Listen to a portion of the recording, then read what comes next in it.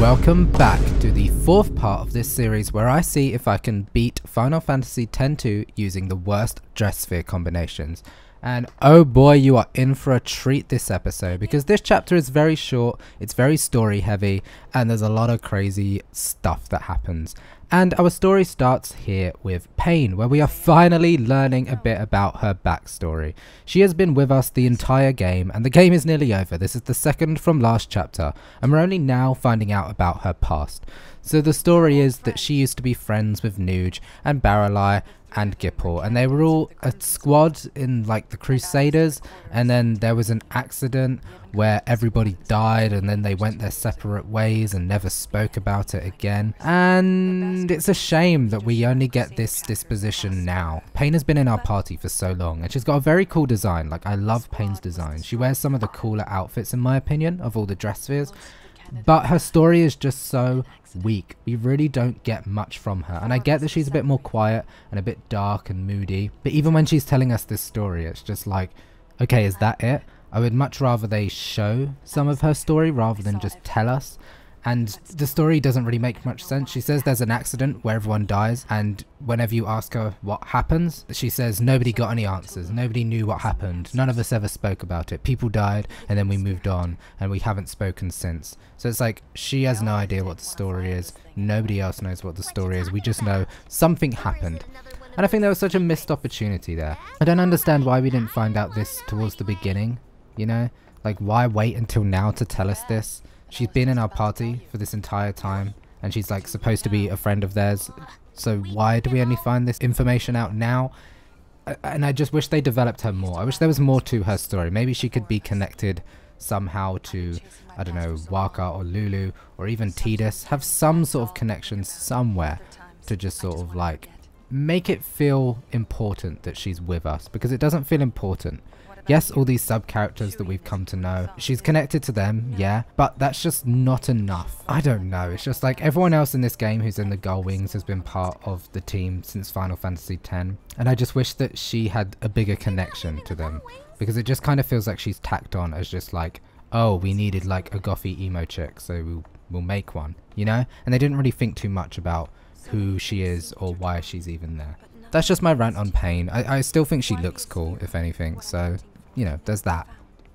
Now, I think the reason this chapter is so short is because they expected us to use these CommSpheres a lot more than I do. So basically, Shinra has been around Spira and dropped these little spheres off, and you can access his computer and view all of the spheres to see what's going on around the world. But it's just like, I don't care. Like, why did they implement this? Like, this whole game is about going to different places in Spira and seeing what's going on. So why do we need video footage at this point in the game of people when we could just fly there and see what they're up to? Like, we've been doing that the entire game. It makes no sense. Like, did they just want us to get more shots of people's... Like, am I just doing this so that I can have the thrill of being sat on Donna's bed and staring at a giant... I don't know. But, like, that's what it feels like. I don't understand what the point of this was, and like maybe they just assumed people would be way more invested in this story, but I am just not. Every single chapter I have been to visit these people, so why do I need to do this? Like, I want to play the game, I want there to be more gameplay, I want to have more mini games or battles or like more Dresspheres, something. Like, don't give me this content. Like, I know I'm sounding like unnecessarily angry for like a game that's supposed to be kind of silly, but like this must take up a lot of space on the disc, right? You know, they could have used this space to do something better, but instead they just thought it would be interesting to do something like this. And it's like, there's only so many times I can stare at Waka's without getting bored, you know? Like, this is not fun for me. Are you sure about that? Whatever, the CommSpheres are dumb, we only checked like a couple of them, and then we leave and go and do the rest of the mission. There's no side missions in this chapter, it's just main story stuff. So the CommSpheres are all we are getting in terms of side content, so let's continue on with the story. Basically, Gipple and Baralai and Nuge are still missing, and there's the threat of Vegnagun coming and destroying everyone, so they need to come up with a plan. The Guardians need to think of something to do. So what can we do? What the heck are we supposed to do? All of Spira will be the captive of YUNA singing, dancing. Great idea! Oh my god, duh, like of course we're gonna throw another concert. Like what else would we do? That seems to be the only solution these people could ever come up with. They're like incredibly powerful fighters, and instead of fighting things they go, you know what, we just need to put on a concert because that's all Yuna can do. Yeah, she may have saved the world once with her incredible white magic skills, but nope, we're just gonna sing our way to victory because that always helps. I you not, like this game, like what is this? Why is the solution to everything to throw a concert? It makes no sense. They never did this in Final Fantasy X. So why now do they always just think about throwing concerts? And it works. The annoying thing is it works. And it's actually a really cool scene when we get there. But like, why is this the solution they go with every single time? I feel like I'm losing my mind because it's just so ridiculous. And I love it. It's great that they do this. It's so hilarious. But I don't think it's supposed to be as funny as it is. But my god.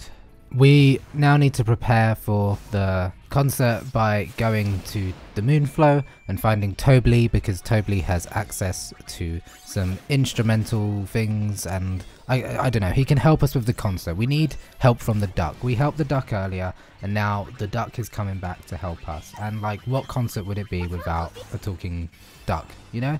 So yeah, but we're gonna go track down the duck, and we have this fight here against some enemies in Moonflow. I'm just showing you this to fill in some content and show us how strong we are, because these fights ain't really much of a problem to us. We use Kogoro freeze and it actually works. We froze the opponent, so now we're just straight up chilling. He can't attack us.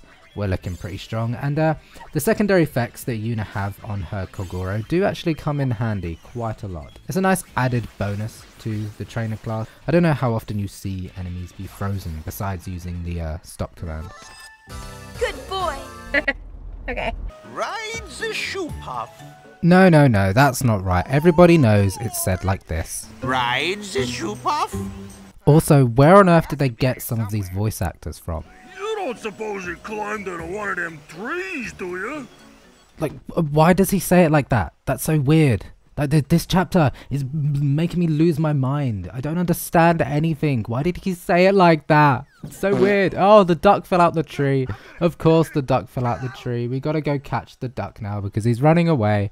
And we soon catch him, and then it is time to practice for the dance. So we have this little rehearsal with Riku. Oh yeah, we're dancing. You know, press the buttons, dance, shots of crotch, dancing, pressing buttons. Am I doing this right? Is this correct? This doesn't feel correct, but maybe it is correct. We're just pressing buttons.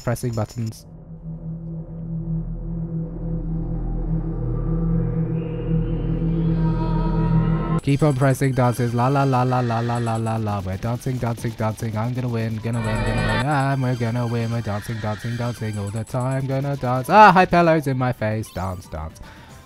386. That's actually a very high score, and I literally just mashed every single button possible. But getting the high score is really good because it gives us the smooth scaling accessory.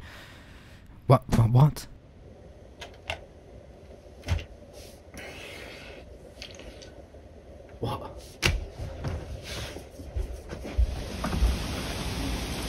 Smooth sailing. What does that even mean?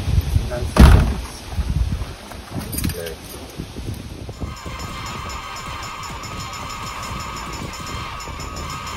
I really gotta let off some steam.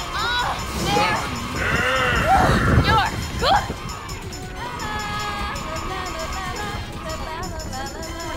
Listening to me? But you're just always away with the fairies. You can't even give me eye contact. Are you even listening to me now? Jam! Sorry, what? Do you think this is going smoothly? Sorry, can you say that again? I don't think I heard you. Do you think this is going smoothly? Are you saying smoothly? Is Oh, that for what? God's sake! You never even listen to me! I'm so done with these stupid coffee dates. Wait. I don't even like girls. The smooth scaling accessory is actually perfect for Paine. It's basically a ribbon, but with more immunities than the ribbon has. But the downside is it gives you slow. With the songstress, you kind of want to be slow because it means your dances last longer. So slow is not a debuff at all. And paired up with an accessory that gives her first strike, it just means we can always get a dance off straight away. and it lasts for a long time. That's really cool because when the dance ends we can immediately use another dance, so the slow never really affects us, which is awesome. This accessory was kind of made for the songstress, which makes sense because you get it dressed as the songstress while you're doing a dance challenge thing. But what are you gonna sing?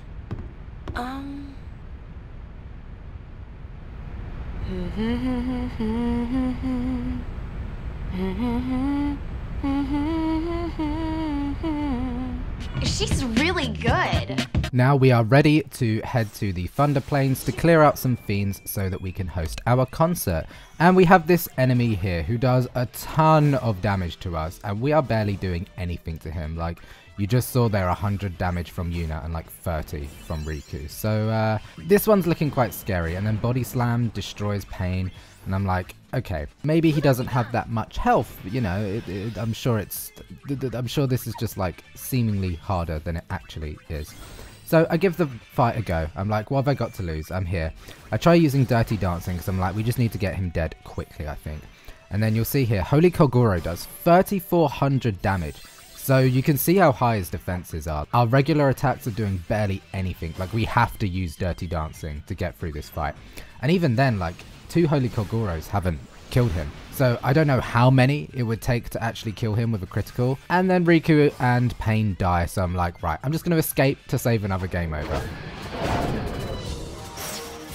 Boss battle time, and this guy hits like a truck. You can see there, 822 damage to Paine. Yikes. So before the fight has even begun, Paine is just dead straight away. I couldn't even get out a healing spell. I couldn't do anything. There was nothing in my power could have prevented that. So I'm like, oh dear, this isn't going to be easy, is it? He has this flame breath attack which does like nothing. It's just his physical hits that are really scary. But I need to get Protect out, and I can't get Protect out because everyone keeps dying. But as soon as I have Protect out, I feel a little bit better. I know that at least we can survive, and survive is a strong word. I put Shell on us just to negate some of that fire breath, but it is his physical hits that are doing the most. And again, he's getting so many attacks in so quickly. Like, every time I'm trying to stabilize, it's just like, boom, I'm down straight away. I mean, you need to be very quick, and you need to be lucky as well. You need Riku to just sort of start off with a full ATB gauge using Protect. I'm starting to realize that perhaps my accessories aren't the best. At this stage in the game, it just feels like we are dying too easily, and it's mainly just because of Riku's ring accessory. The ring is super handy, but the HP being as low as it is and the defenses being as low as it is, the enemies are just too strong at this stage in the game for an accessory that's so bad defensively. Glad to see my dog is happy that we died, but I am not happy because it means we have to try this again and go through the dungeon all over again. And the dungeon isn't too hard, but once again, my dog just loves to run into nothing. Oh, I love this class. Trainer is the best. Yep, great. Love that. So here we are trying the fight again, and I die again, of course, and it's around this stage where I'm like, okay, something needs to change. I'm going to mix around the accessories, and I remove the ring accessory and replace it with the tarot card accessory, which just increases her magic. So we no longer have haste anymore, but we also don't have poison, and our defenses also haven't been halved. But it also means we can't use black magic spells anymore, but I don't think we need to. I think it's okay that Yuna is our only damage source at the moment, and we just need Paine and Riku to be there to support Yuna. I think that is the best way to go about it at this stage. I think early game I needed extra bits of damage, but now I just think we need to pump the hell out of Yuna, make sure she's super strong, and just let the others protect her. I've started to realize that defense is the best offense. As soon as our defenses are covered, we are sitting pretty. So we have two classes that can sort out our defensive, while Yuna just dishes out the damage. And once we have Protect and Shell on us and things like that, we can just heal with Riku and use Dirty Dancing for Paine to get the maximum amount of utility out of everyone. A combination of Holy Kogoro, Dirty Dancing, and some powerful healing spells means that I'm feeling a little bit more confident. Regardless of that, it still hits like a truck and we still keep on dying. And Riku runs out of MP very quickly, and also HP very quickly because she keeps on dying. It's a problem. I feel like I'm supposed to be stronger than I am. Maybe I was supposed to be grinding in this chapter, but like I just haven't been. And I don't want to grind. I don't want to just grind for levels because that's boring, you know? And it kind of just takes the challenge out of it. I like to just see if I can breeze through the game and take on every challenge as it comes. Because like anyone can just grind levels. I feel like this game is possible if you just get to level 99 and use whatever class you want. But I want to see if I can just do the game normally using terrible classes. So that's why I don't grind too much. Again, we're having to use a lot of resources just getting everyone alive again. And now Riku has run out of MP because I keep using full life because there's just no point in using regular life. And the reason for that is that it just restores your HP to a very small amount and then you end up just dying straight away again. So at least with full life, it may cost a lot of MP, but it just means you're more likely to, you know, survive a turn or two. And it gives us enough time to get Protect out, because there's nothing more frustrating than bringing someone back to life, trying to heal them up, and then getting Protect on them, only for them to die in the middle of it and having to redo all of that again. So full life just ensures that we can do that. And we have enough ethers, so I'm not too mad about using them. I'm usually really stingy with my items, like I never use items, I'm just scared of running out of elixirs and mega elixirs. But in this run, I become a bit more like ruthless with it and I decide to actually use them. Because for some reason, whenever I play these games, I just like hoard them. I'm just scared that like I'll need it in a desperate situation and not have it. But these are desperate situations. This is a hard boss battle. I can't get through it. So I should use whatever items I have necessary to get through it, right? I'm also casting regen on people just as like a little bit of extra healing potential, you know, just to give people a little bit of a boost. Do as much as I can do to, you know, ensure a victory. I'm also casting haste, so I don't have to use jitterbug. Paine is the one who keeps dying, unfortunately. Now that Riku's defenses are sorted, it's Paine that we need to worry about. Because she's being a pain. It's in her name. Ooh, she rhymed. That was a rhyme. Didn't even mean to do that. I don't write any of these when I'm speaking, by the way. This is all just me watching footage and just saying whatever comes to my mouth. To my brain, and then comes out of my mouth. But you don't care about that, and no one cares. No one should care. I am obviously running out of things to say as we get towards the end of the fight here, but it's looking like it's probably going to be a victory. In fact, I know it's a victory because I've seen this footage before, and there it is. The final blow comes out. We are victorious. 1,000 years ago, before the time of sin. Now everybody is gathered in the Thunder Plains, which seems like a very dangerous place to gather lots of people. But, you know, regardless, that's where they chose to have the concert. And YUNA is giving a speech about how Spira used to be so divided thanks to war. And then Sin was born and we had to deal with Sin for so many years. And now Sin is gone and we're still in conflict with each other. Like, have we not learned from our mistakes? I honestly think YUNA should just be president. Like, what is there that she can't do? Why does she not just rule all of Spira? You know what I mean? She should be the one making decisions. She's the only person in this world who makes any sense, who has a clear mind, and has also like saved everybody's lives countless amount of times. And she's an incredible pop star singer. Like, hello, make her prime minister, president, whatever they decide to choose in this game. But our hearts can and should always be one.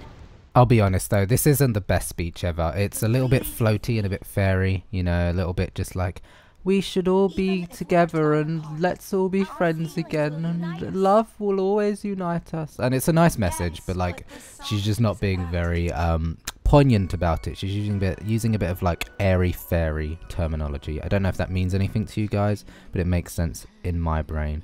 And now we have, whoa, good graphics time, FMV, and I don't know if I'm allowed to play this scene because it's probably copyright song, but this actually kind of slaps. I mean, the song is like whatever, like it's not something I would listen to. It's nothing groundbreaking compared to some other Final Fantasy tracks that have used real vocals. This one is not very good. But it is so early 2000s, like everything about it just like cover everybody in the Thunder Plains for this concert because it's quite a dangerous place. And it's because it just looks really cool in an FMV. Like, yeah, it's a cool setting to have a concert, so that's why they wanted to do it. Who cares if everybody gets struck by lightning if it looks cool, right? And see it, and they're in Zanarkand now. Why are they in Zanarkand? I don't know. And uh-oh, there's Vegnagan, and her singing has the power to show everyone this, I suppose. It's probably not actually happening, it's all just... Do you know what I mean? She looks like she's a mum, you know, she's had some kids. There's just, she just gives off like mum sense. I can suspend my disbelief for a bit of, you know, girly fun time.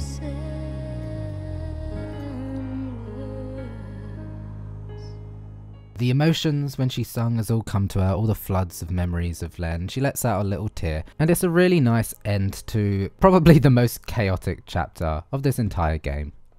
'Twas a magnificent melody, Lady Yuna. The onlookers were all... I don't care. Okay. I really don't give a fuck. Boys, we're going to the far plane.